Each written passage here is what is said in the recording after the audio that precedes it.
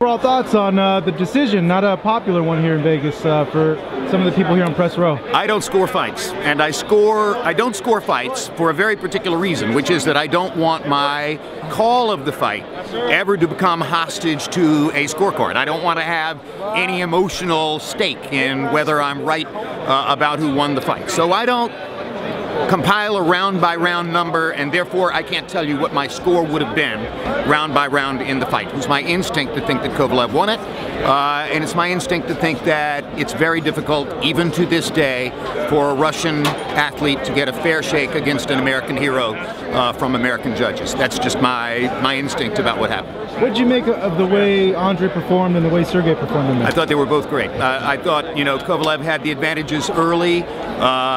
He had tremendous confidence early on. He knew how to attack Andre Ward. He hit him with the kind of shots that Ward is not accustomed to getting hit with.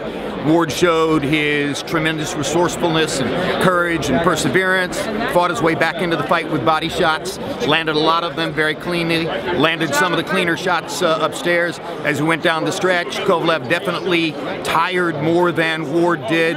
First half of the fight belongs to Kovalev. Second half of the fight maybe belongs to Ward. Kovalev had a knockdown. Hard to figure out how he lost the fight. Would you want to see a rematch? Oh, hell yes. Yeah. It was the best fight in boxing in a long time. Got to see a rematch.